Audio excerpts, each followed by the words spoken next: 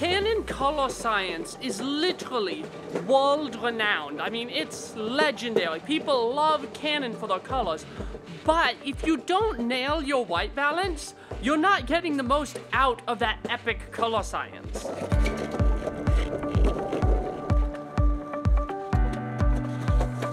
So in this video, we're going to talk about this little white card and how using this, which would only take about a penny to make sure that you nail your white balance.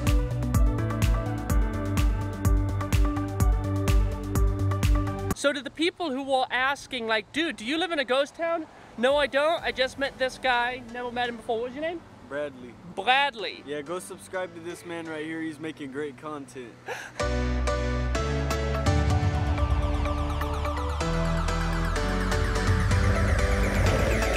Now keep in mind, this is not like a really quick, slick way of doing it. This is something that I normally would use if I'm having trouble getting my white balance, or if I was in a studio to make sure that my camera is matched to my key light so I get like good skin tones. So it's super windy, wreaking havoc with both my audio and my hair, so I think we're gonna finish this back in the studio.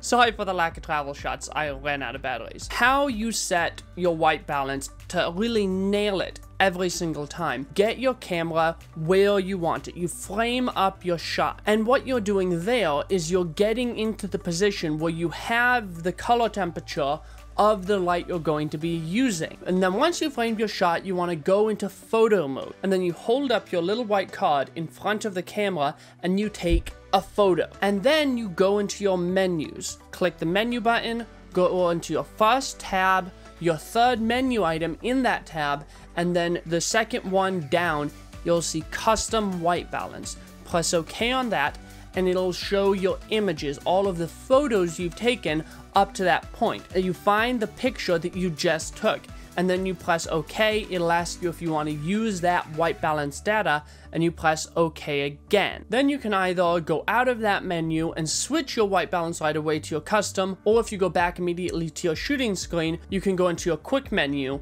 and select your white balance, and you want to go over to custom white balance. And then you press OK, and that's it. You have your white balance pretty much nailed. And the reason why this is helpful, especially in somewhere like a studio environment, is that not all lights produce color properly. Some lights are a little more green, some lights are a little more magenta, and the color shifting of that light can change your colors a lot if you're just trying to use one of the presets or even the Kelvin mode. Now, if you have a bunch of different lights that you're always shooting by, say you have a couple of different studios that you shoot in various times and they all have a little bit different of lighting, one thing that you can do is you can take your little card and take the pictures with it, and you can set that custom white balance.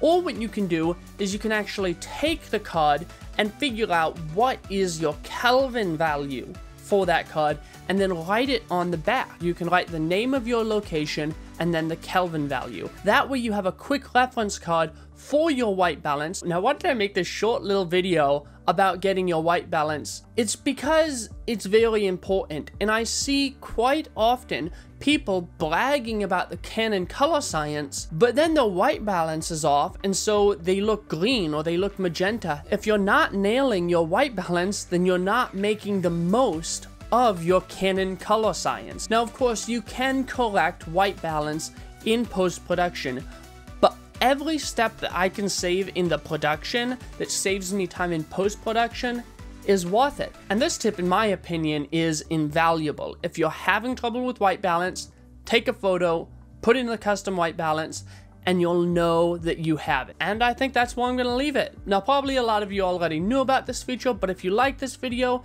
please hit the like button, subscribe to the channel for more content like this, and I'll see you all in the next video.